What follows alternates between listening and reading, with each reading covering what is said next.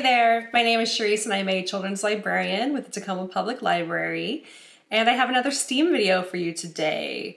Today I'm going to show you how to make microwavable play clay that is actually edible and non-toxic and is found with items around your home. So this is what it looks like. I made some neon turquoise play clay already. And this recipe makes a really generous handful, as you can see, and I'll show you close up there. And it is squishy and flexible and a lot of fun. It has no scent to it. You could actually add some essential oils if you want to make it pleasantly scented.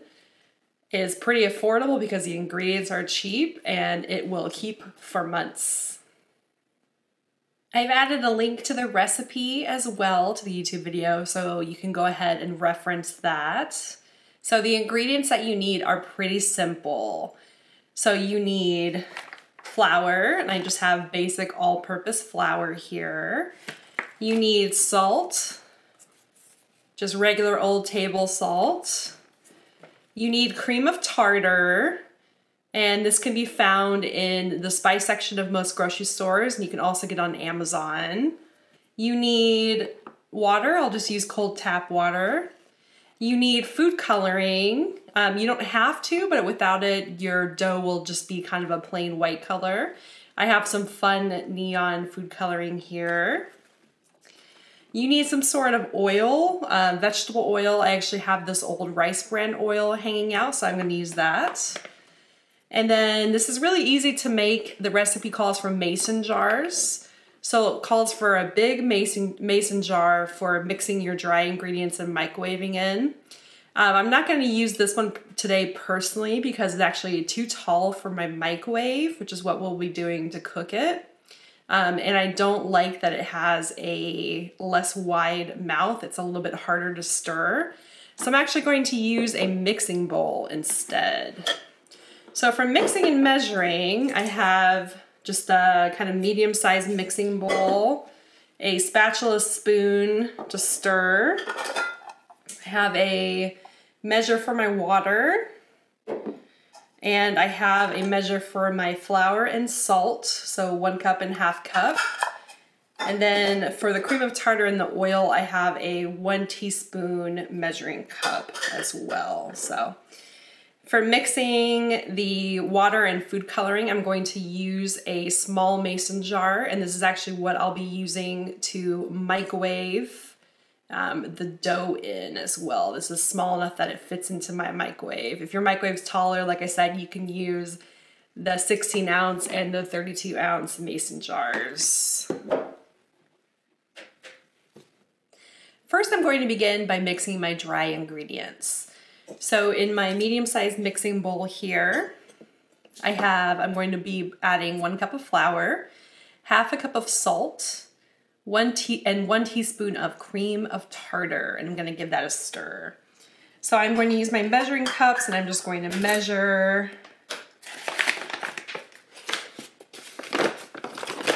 Start with the flour. So that's 1 cup of flour.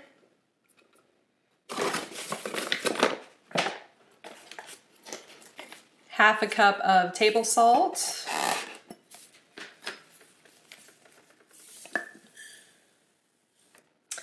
and 1 teaspoon of cream of tartar.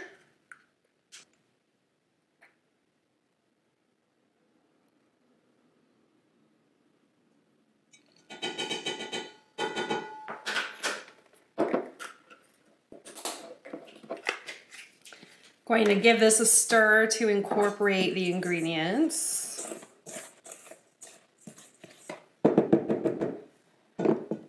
Okay, and then I am going to make my food coloring now. So I have measured out 1 cup of cold tap water, and I am going to add some food coloring. So you want to add about 10 or 15 drops of food coloring. I made my neon turquoise dough before, so I am going to make my neon purple this time.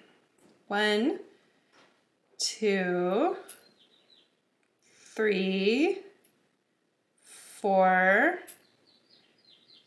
5, 6, 7, 8, 9, 10. Just want to give this a little swirl to incorporate the color. And then I'm going to pour the liquid into my flour, salt, cream of tartar mixture. Look at that beautiful purple color. That makes me so happy. Purple is my favorite color. What's your favorite color? Okay.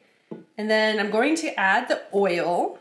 So we want to add 1 teaspoon of vegetable oil. I have this rice bran oil. Just going to put in 1 teaspoon of the oil. And we're going to stir this very thoroughly. And it should have the texture of very thick paint. I am trying to get out some of the lumps just to make sure that all the ingredients are incorporated, but you don't have to worry about that too much.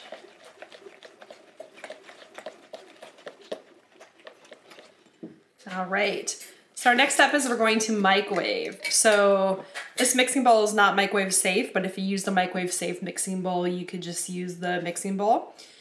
I'm actually going to pour it into my mason jar and microwave in that. All right, so I have my liquid in my mason jar. I am going to microwave this for 90 seconds, and then you want to give it a quick stir, and you should see it starting to solidify. If it's still a little liquidy after you microwave it, then just do it in 10-second increments. And since we are dealing with glass, it's going to be hot in the microwave. So you want to make sure that you have pot holders or some hand protection to take your jar out of the microwave. So, as you can see, it is starting to solidify, especially on top there. I'm going to give it a quick stir to check for the texture. But I can definitely feel that some is a little bit more solid than other parts, especially the parts on top. So I am going to microwave this a little bit more. I'm going to start with a 10-second increment, give it another stir, and then continue if I need. So my dough is starting to solidify, but I think it might be just a little too liquidy still. So I'm going to keep microwaving it. Microwave times, of course, will vary. My microwave is a little bit old. So I'm gonna do 30 seconds and then see what it looks like. Let's see what it looks like after 30 seconds. It's definitely starting to solidify a bit more.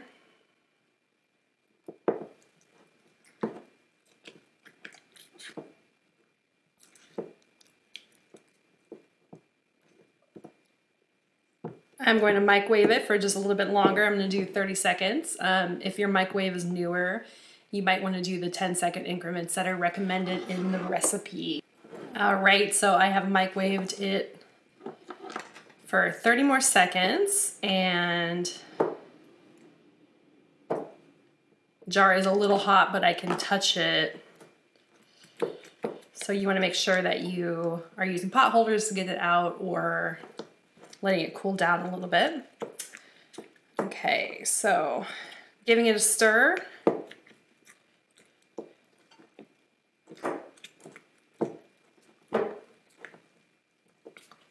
Trying to really get down there. Give it a stir so it's kind of evenly solidified. The next step is that we are going to knead the dough. So I'm going to lightly flour my countertop.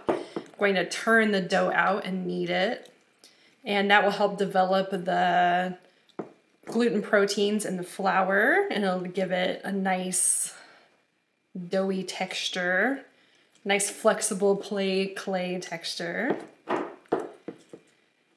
So this definitely looks like coming together as a dough. Doesn't look overly sticky. So I'm going to let this cool down for a few minutes. I'm going to do 3 minutes and then come back to it.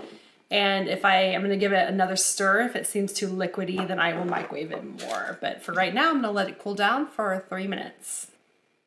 All right, so I've let my dough cool down in the jar for 3 minutes. I can very comfortably hold it. And I'm going to give it a stir to see if it's thickened up. And as you can see, it is basically a dough already. I'm giving it a stir to make sure it's not liquidy in parts. Okay, so I'm going to turn it out on my countertop and knead it. So I'm just going to take a little bit of flour and sprinkle it on my work surface so that it doesn't immediately stick to my counter. Kind of a lightly floured area. And I have more flour if necessary. So I'm going to scrape this out onto my floured countertop. All right. And I am just going to start kneading this. Just similar to any kind of dough that you would make. And you want to knead it until it is smooth.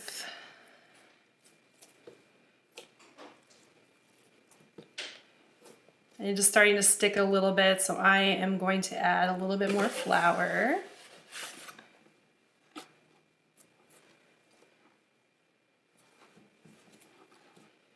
And that just helps kind of dry it out, get the texture right.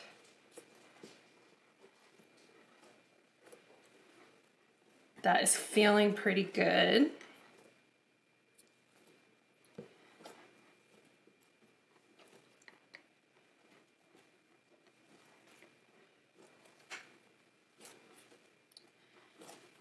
And like I said, kneading is developing the gluten proteins in the flour.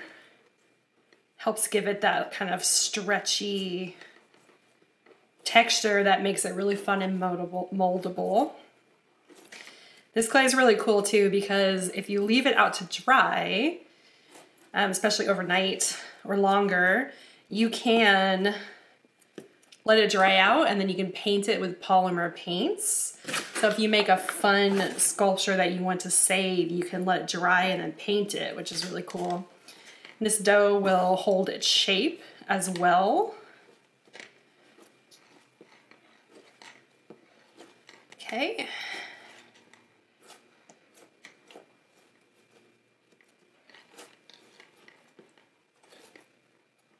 And this is looking pretty smooth. So here we have a handful of gorgeous neon purple play clay. It is scented only with the scent of flour, basically. It smells like flour. You can add some essential oils, just a little tiny bit, a few drops if you want. You can make lots of different kinds of colors. This recipe makes a good, generous handful. And you can make lots of fun, different shapes. And let it dry overnight. Paint it with polymer paints. It's a lot of fun. And I made it with basic cooking items around the home as well, which I think is great. So keep your eye on the Tacoma Public Library YouTube page where we have more story time and STEAM videos for you. And thank you so much for watching. Bye.